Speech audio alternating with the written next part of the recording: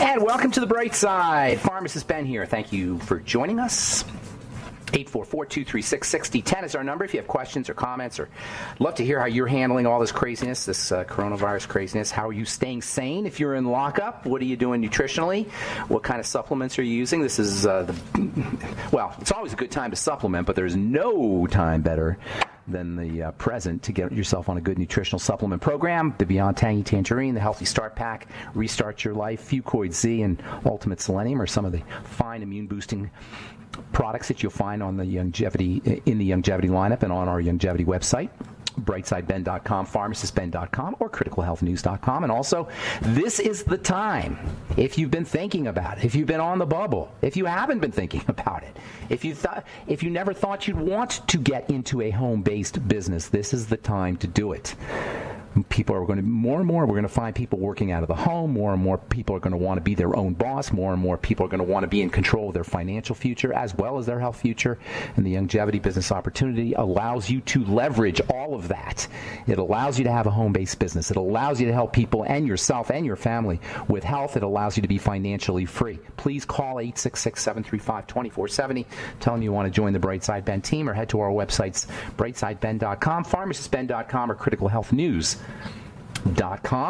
for all the Longevity products, and to click on the Join the Team link as well for a one-time $30 fee. You can be in business for yourself and have a longevity business and help spread the word about the power and importance of a good nutritional supplement program. Also want to remind you to check out our Truth Skin Health products at truthtreatments.com. We've got a perfect pair special. We've got a few specials going at truthtreatments.com. Never any preservatives, fragrances, fillers, waxes, emulsifiers, water, silicone oil, nothing your skin doesn't need or doesn't want in any of our Truth Skin Health products, all formulated in my compounding pharmacy many years ago, all designed to heal the skin. And of course, as most of us listening to this program know, health is beauty and beauty is health. Beauty products should be health products, and I'm not a beauty professional. I'm a healthcare professional, and Truth Treatments are formulated as such. That's why I took all the baloney out and left just active and functional ingredients. Coming up at the bottom of the hour, we got Bob Fish. He's going to talk to us about boomers and millennials. Time for collaboration instead of combat. He's the author of a book called The Making of a Millennial Baby Boomer, and I've been fascinated with this subject for many years. I read a book called The Fourth Turning in the 1990s. If you like history, The Fourth Turning is an awesome, awesome book. It's about something called generational theory, written by a guy named Neil Strauss. I believe his name is Neil Strauss. And it has a very, Neil Howe and William Strauss are the authors of the book. It has a really interesting hypothesis, and that is that generations, which are about 20 to 25 years, repeat themselves. Every 20 or 25 years, you've got a high generation, then you've got an awakening generation, and then you've got an unraveling generation, and then you've got a crisis generation. According to these authors, the high generation is also called the first. It's called the first turning, and it always occurs after a crisis. The high period, and if you want to go back to the most recent high period, it would be the period after World War II in the United States. During the high period, institutions are strong. It's more about institutions than it is about individuals. Society is confident where it wants to go. It's feeling really good about itself. Just think of the generation, post-war generation. Then the second period, the second turning, if you will, is called the awakening or second turning. And this is when institutions are attacked in the name of individualism. Think of the hippie generation, the baby boomers, actually. The baby boomers represented the second awakening. They call them the greatest generation. The post-war generation. That was the high generation. The awakening generation were the people who lived in the 60s. And then in the 80s, we had the unraveling. The unraveling is when it's kind of like the opposite of a high. Institutions are weak. Institutions are distrusted. Individualism, think Reaganism, started this unraveling period started in the 80s, went to beginning of the year 2000. And individualism is strong. Individualism thrives. Unravelings come after awakenings. So awakenings come after a high, and unravelings come after awakenings. Then the fourth turning, which we are in right now, is the crisis period.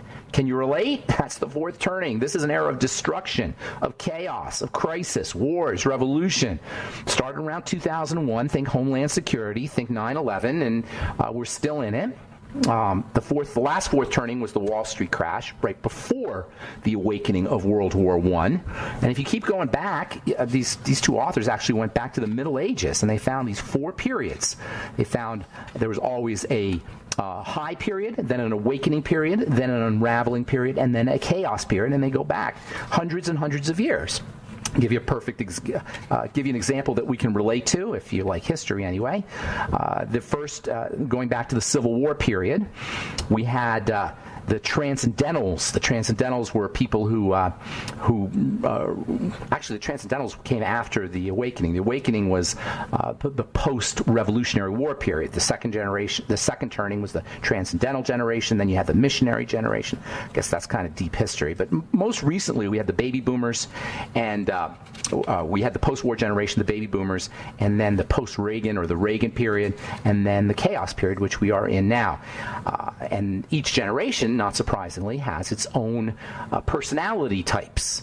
Baby Boomers were one type of personality. The Millennials are another type of personality. Most recently, we have the Zoomers. And apparently there is some kind of hostility between the Millennials and the Baby Boomers. There's a really interesting YouTube song, if you want to Google it. It's called OK Boomer. And OK Boomer has become kind of a dismissive term for Millennials to talk about Baby Boomers. And, maybe rightly so, because Baby Boomers suffer from, who are in their 60s and 70s now, and 80s even, suffer from old man's disease.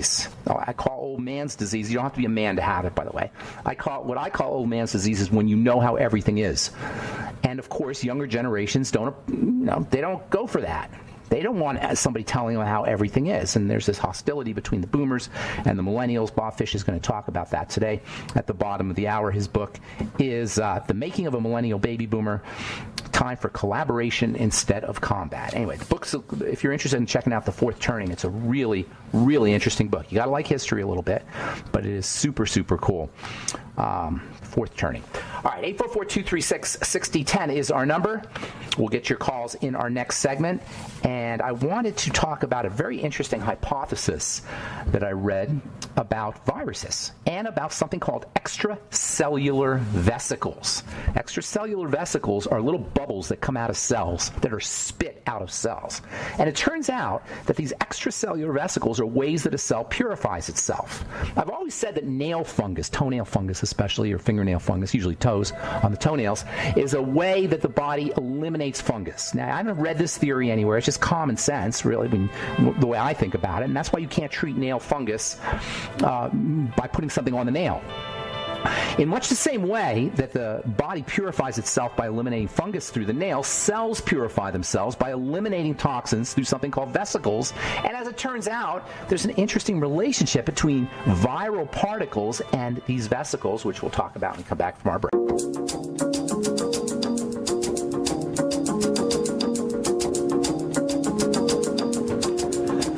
We're back on the bright side. I am Pharmacist Ben. We've got Bob Fish coming up at the bottom of the hour. We'll talk a little bit about the generations. We'll talk about the boomer generation versus the millennial generation.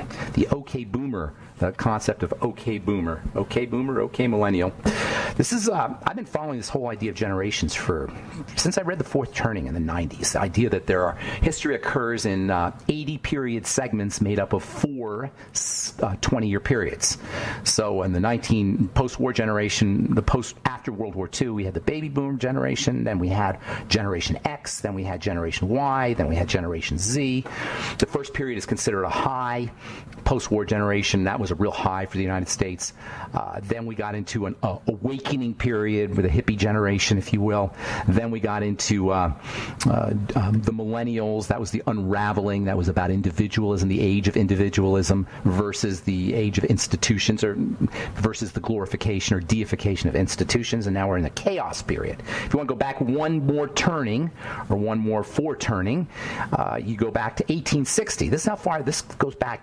all the way to the Middle Ages. But in 1860, we had, from 1860s to the 1880s, we had what was called the Gilded Age. It was after the Civil War. And much like after World War II, it was kind of a time of reconstruction. A lot of money was being spent. The Industrial Revolution got going. A lot of industrialist wealth was born. The Rockefellers and the Vanderbilts and all those people. This was 1860 to 1880. Then you had an awakening, and that was William Jennings Bryan. That was a questioning of things.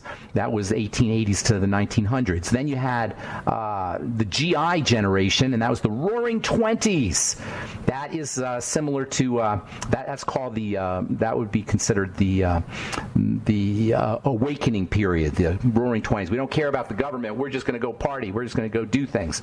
And then later on, that turned into Prohibition and ultimately a crisis called the Great Depression and the Dust Bowl and even World War II. Then we went into the American High post-World War II, etc. And this goes on back to the middle of the, I think, the 1400s. These guys track this whole these 80-year chunks in history that are made up of 4 20-year periods. Anyway, boomers versus millennials coming up at the bottom of the hour. We'll get your calls here in just a minute. I wanted to talk about this article that I read about extracellular vesicles. A vesicle is a bubble. Extracellular means outside the cell, a bubble that comes outside the cell. It turns out that there's a very close relationship between viral particles and extracellular vesicles, and there are some very esteemed minds who believe that when we're testing for a virus, we're really testing for junk from the cell. That the cell is emitting out junk, emitting out toxicity. And what we call viruses, really just genetic material, is really just genetic waste that's being eliminated out of cells. Now, I'm not saying I know the answer, and I'm not saying this is true. I am just saying it's important to ask questions. This is the whole idea. This is what the Bright Side's about. This is what my personal life is all about. And this is what science should be all about, asking questions. Unfortunately, sometimes scientists become like everybody else, entrenched in their ideas. They believe their own BS. They have old man's disease. They get locked into an old way of being, old way of thinking, we'll say, and they don't change. And so when it comes to how viruses work and when it comes to how we protect ourselves from viruses, the idea is you kill things. We come from a medical model that believes in killing things. We kill cancer. We kill bacteria. We kill viruses. We kill patients. How many, here's a good question for us to ask. How many of those deaths that are being attributed to COVID are true? How do we know? Does anybody ever ask that question? That simple little question. How do we know? What kind of testing are they doing? How are we verifying these numbers, by the way? And it's not even the numbers aren't that big, but how are we verifying even those? How are we assessing whether somebody even has COVID? Or how are we assessing that their symptoms are related to the virus? I'm not saying I know the answer, by the way. I'm just saying these are questions we have to ask and be suspicious of any talking head on TV, whether that talking head is a medical professional, a government spokesman, or, worst of all, somebody who represents the media. The media, coming from the word middle, by the way. Media is somebody who sticks themselves between what's really happening and what you hear. The media, government spokespeople, medical professionals, be very, very, very suspicious if they're quoting numbers and statistics, or at least ask questions. Do you notice how we're always hearing how many people are infected? Who the hell cares how many people are infected? What's the point of that? And all the numbers that they're running, how many millions of people and hundreds of thousands of people are going to die and thousands of people a day are going to die, that's all based on modeling. That's all based on statistical algorithms. They put a number in and they see what comes out. Well, guess what? The number you put in is going to be the direct cause of the number that comes out. So the number that's going into the black box of statistics and algorithms, if it's wrong, your conclusion's going to be wrong. So don't you think we should ask, how are those numbers getting fed into the algorithm system? These are just questions to ask. It's what a good scientist asks. It's not what it's not what a medical professional necessarily asks. There are some medical professionals who ask. But the ones who are just spouting off statistics and giving you the party line, as well as the media and the government spokespeople, if they're repeating something they heard and they're not giving you something that's got biochemical logic or makes sense in any way, shape, or form from a biological perspective, don't pay attention. And by the way, don't watch the news anyway. What are those masks going to do? You think the virus can't get through a mask? if it indeed is really that kind of thing, a viral infection that's spread through the air, which, we don't know yet. All right, 844-236-6010. Ask questions. Don't believe things just because you're told. Ask questions. I was just reading a really interesting quote here. See if I can find it. This is Edward Bernays. Edward Bernays is known as the father of public relations. And he had a really interesting quote here that I'm just going to read, and then we'll get your phone calls. If I could find it. All right, I can't find it now. I'll see if I can. We'll get to Robert in Nevada. I'll see if I can pull this out. Robert, what's going on, buddy? Well, I've got a question. Yes, sir. So let's wrap up viruses and oh, yeah, we were talking about viruses. Here's the quote, by the way. The conscious, this is Edward Bernays. Let me do this real quick. The conscious and intelligent manipulation of the organized habits and opinions of the masses is an important element in a democratic society. This is a direct quote from his book, Propaganda, by the way. Those who manipulate this unseen machinery of society constitute an invisible government, which is the true ruling power of the country, unquote. And that's from Edward Bernays. And I don't want to go all conspiratorial, but just ask questions. Who benefits? Follow the money, etc. All right, Robert, go ahead. So we talked about viruses and how they get into your body, they get inside the cell, make copies to manipulate themselves, etc., etc. So I guess I have two questions, actually. First, what's the ignition switch on a virus? How does it start, or is it just... Well, the theory is that certain viruses and genetic material have a genetic predisposition for specific cells types. So we have 200 different cells in the body. This is the theory. Each one of those cells or virus has a specific predilection for one or the other of the cells. That's why the coronavirus, for example, only affects your respiratory system. It doesn't affect your neurology. The herpes virus affects your neurology. It doesn't affect your respiratory system. So the theory is each virus is specific for certain cell types. There's so much more to talk about viruses. I hope I answered that question. And I've left a couple people on hold here. We'll see. I'll see if I can get you in before we talk to Bob Fish at the bottom of the hour.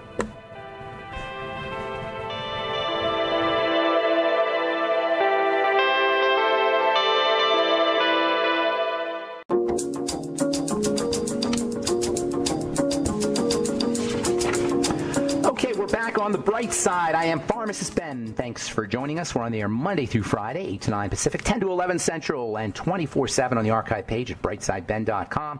You'll find longevity products and blog posts and news stories and lots of good videos and lots of free health information on all our websites, criticalhealthnews.com, pharmacistben.com, and brightsideben.com. And don't forget about our Truth Skin Health products at truthtreatments.com and supplements and herbal formulas at truthnourishment.com. I am very happy to have our next guest on.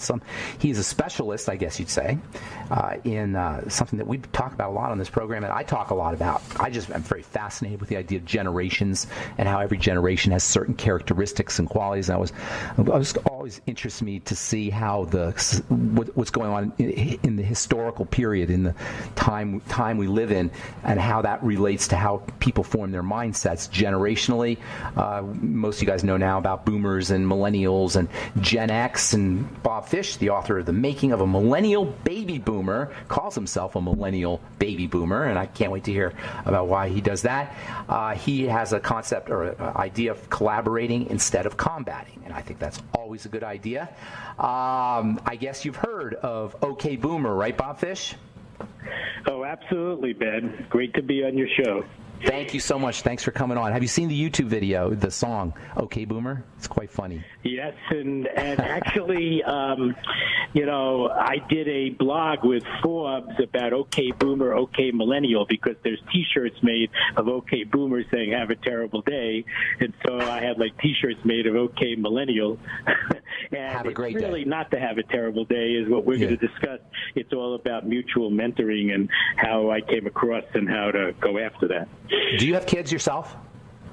No, I don't. But, the reason I wrote this book has a lot to do with my background is that I was in retailing for 40 years, and I founded and ran a company as CEO called RUE21, RUE21, and I had 20,000 employees where 90% of them were under 35, and in the home office, out of the 400, 300 were 20 to 30. And I taught them business, they taught me life.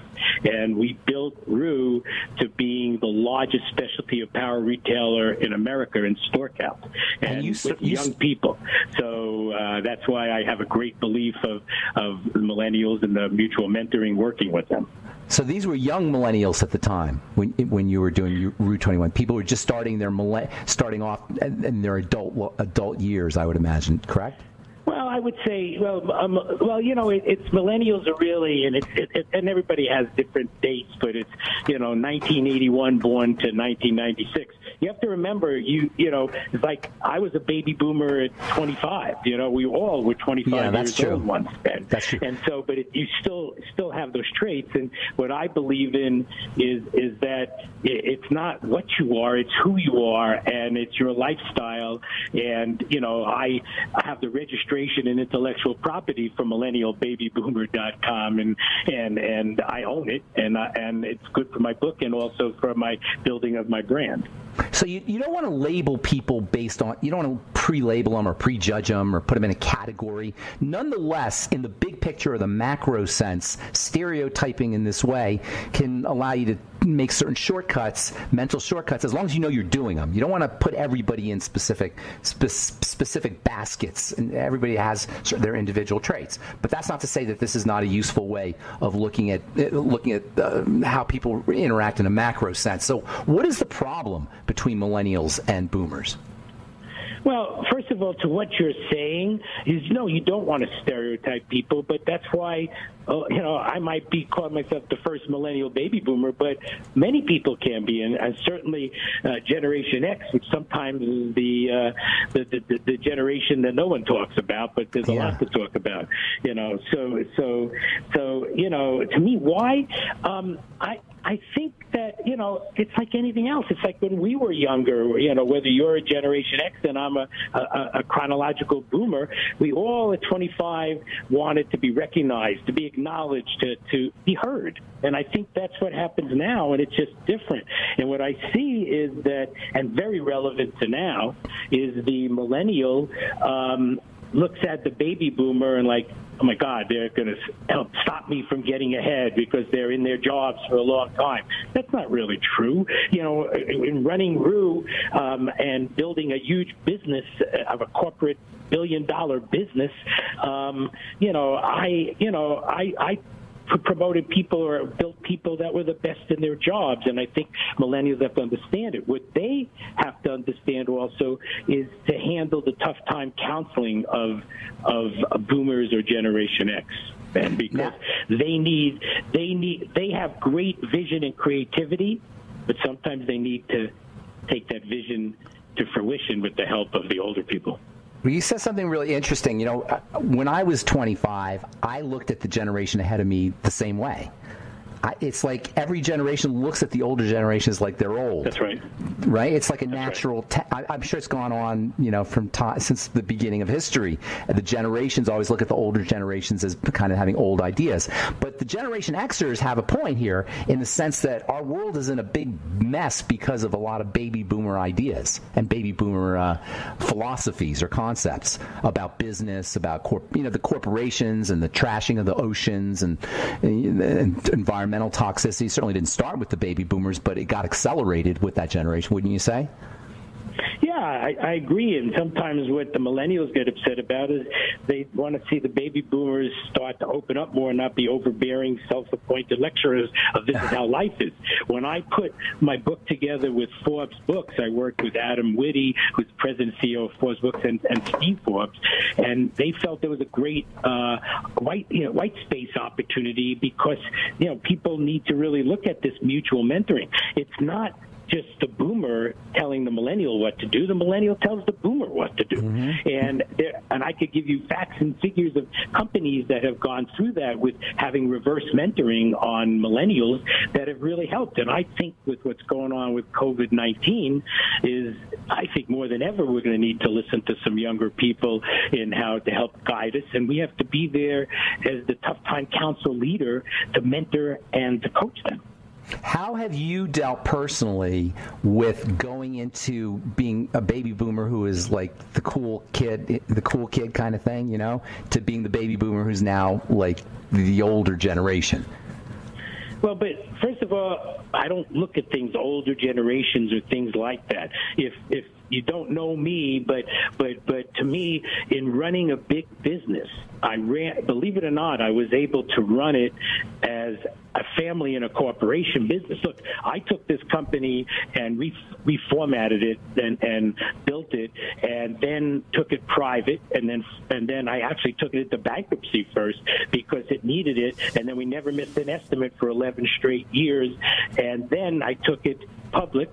And then I sold the business in 2013 for over $1 billion back to the equity guys. And so, but to me, I always looked at things as that, that I didn't look at myself as an age or a stereotype. People didn't look at me. Look, I'd love to shoot the in the bullpen with the merchants and the marketing teams more sometimes than the investors and the private equity and the analysts. Hang on, Bob. We got to take a break. I definitely want to hear about Millennial Boomer, though. So we'll talk about that when we come back. I'm Pharmacist Ben. You're listening to The Bright Side. We'll be back right after this.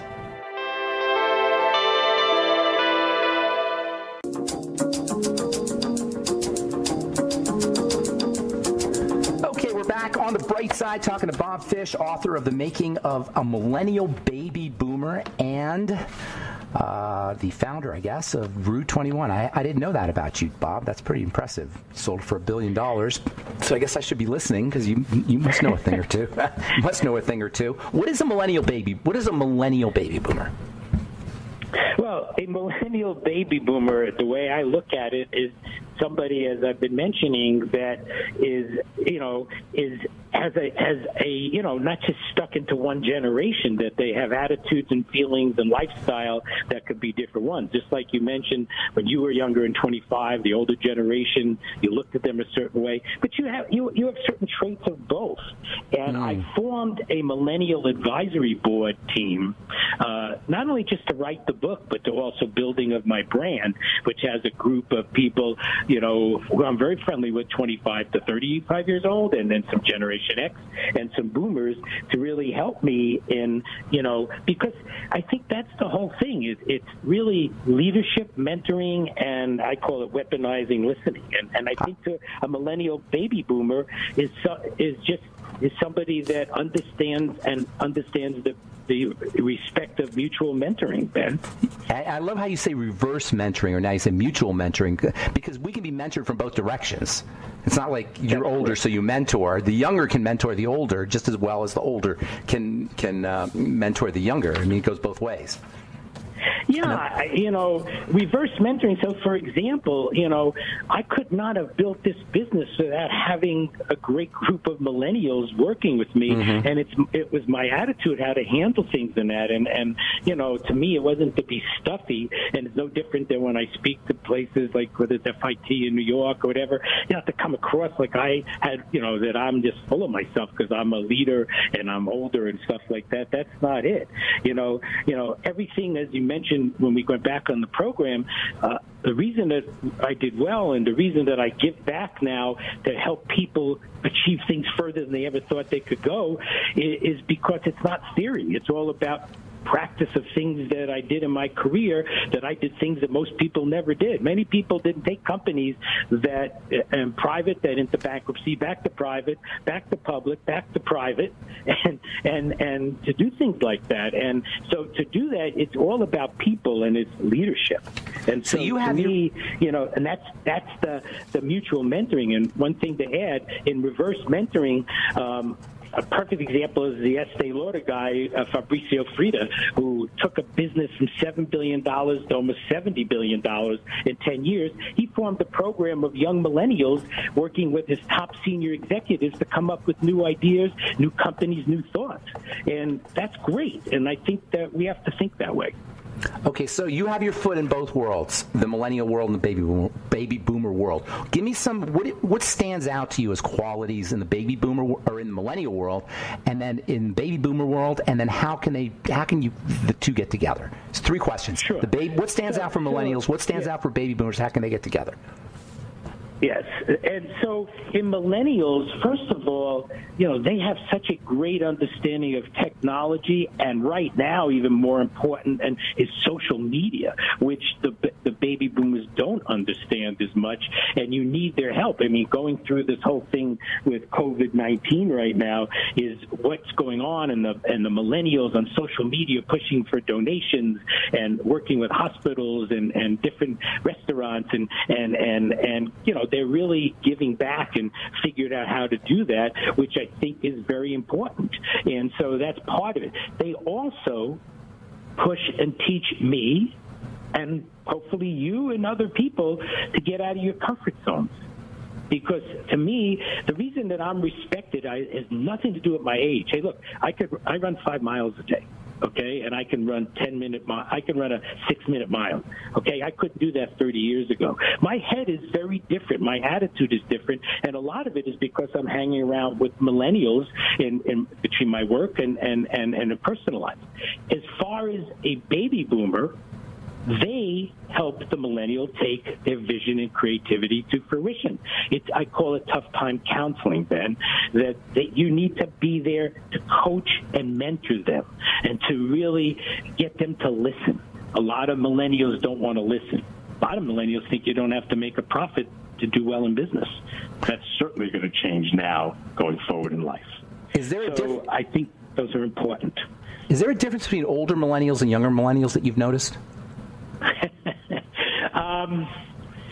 Sometimes yes, sometimes no, and I think that they have a little more maturity, an older one, of being through some things in life, but they've never gone through what they're going through now in life, and that's where you need the older person, the Generation X or baby boomer, to help them get through this. They're all freaked out about what goes on. So I think that there are different aspects, and that's why you can't just stereotype people. Hey, look, Ben, a key thing. The millennial of today, who's 25 to 30, most likely in the average will live to 100 years old. The person born today will probably live to 110. They're going to be working for 70, 80 years in business. And they, right now, the big issue with millennials is that they all expect that they got to be multimillionaires by 25 or 30 or they're not successful. They got to calm down. They got to put the pieces of the puzzle together. And that's where the older person has to help. The boomer has to help them on that and say, hey, calm down a little on that. You don't have to try to be successful so quickly. You need to learn the lessons of life. That's something that I find that you really, if you care about what's the future of millennials taking over in business and life, you got to work with them. So in terms of the last couple minutes here, in terms of action steps, if you have a situation at work, or in a situation of family also, because there's millennial and boomer dynamics within families, how can the two get together succinctly? Yeah, I think it's just, I think the leadership has to start from the Generation X or the boomer to show people, the millennial, that they're smart and understand them. They're not trying to not have them be in their jobs or enjoy their life with their family, but that you're trying to point out things from your experience and then listening. This is not listening. Weaponizing listening, I call it, is not just what millennials don't do. It's not what boomers and other generations. It's all across the generations. And you always wanted, when you were younger, somebody to listen to you. So I think that's important, Ben. And hey, look, my philosophy is the best is yet to come for both the millennial and the boomers.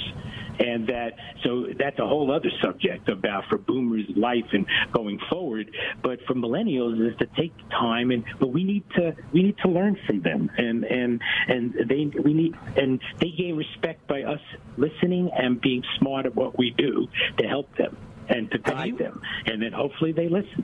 Some do, some don't. The ones that are going to do really well will end up listening. But I think you have to go out of your way with them. That's my belief. Real quick, Bob, have you noticed a difference in how the baby boomers versus the millennials are handling this all the stuff that's going on today? I see some of the boomers worrying about the stock market and their wealth, that what's going to happen to me. And I see the millennials are sitting there a little freaked out, but they're also being more into what I call work-life integration, of trying to, and right now it's quarantine life integration, of trying to take care of things. And sometimes those influences are really important in that. So I see that, that's where they got to both try to work together, so the best is yet to come, and it will happen. Look, one big thing on this. It's not going to end in a couple of weeks, Ben. It's going to go on for months, no matter where you live and what's going on. Some areas more than others. We have to understand that and not feel like, my God, what's happening to us living at home. We need to take these couple of months and really understand the values and be authentic, and to take leadership in family and business. I love that. Thank you so much. That's Bob Fish, author of The Making of a Millennial Baby Boomer. That was very informative and educational. Thank you so much, Bob. Appreciate it. You have a website real quick? Ben, enjoyed the questions. Enjoyed the talk. Do you have a website, Bob, you want to give out? Yes. My website is millennialbabyboomer.com, and that's where you can buy books in Amazon and Barnes & Noble and Target and all that, my book. And go to Fishtales, Fishtales 1, which is my Instagram, because there's a lot of good stuff in there, too. So I appreciate being on your show. Thank you so much, Bob. Take care, buddy. Be well. All right, that's Bob Fish, author of The Making of a Millennial Baby Boomer. And that is all the time we have for today on The Bright Side. Thanks for listening. Our websites, brightsideben.com, pharmacistben.com, and criticalhealthnews.com for all of the longevity products, and truthtreatments.com for our Truth Skin Health products, and truthnourishment.com for our supplements, as well as herbal formulas. Thanks for listening to The Bright Side. Have yourselves a wonderful, beautiful, awesome, spectacular day. I'm Pharmacist Ben. We'll talk to y'all later. Bye for now.